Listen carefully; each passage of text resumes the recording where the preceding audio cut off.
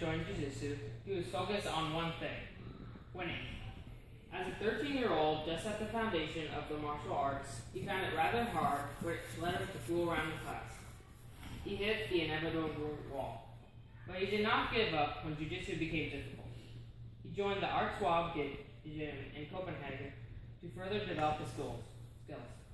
Soon, Trans became very distinguished in the art, and he won the Rio Open Championship as a brown belt in 2010. Later that year, Trans won the No-Gi Championship, the World Championship, and the European Championship. In 2011, Alexander Trans went on to win the World Pro Cup Trials Championship in Warsaw and in weight and absolute. Still, as a brown belt, he went on to triumph in the Pan American Championships and the World Championships. Along with these victories, Trans became an international hero. Alexander Trans began training 3 times a day to keep improving his skills.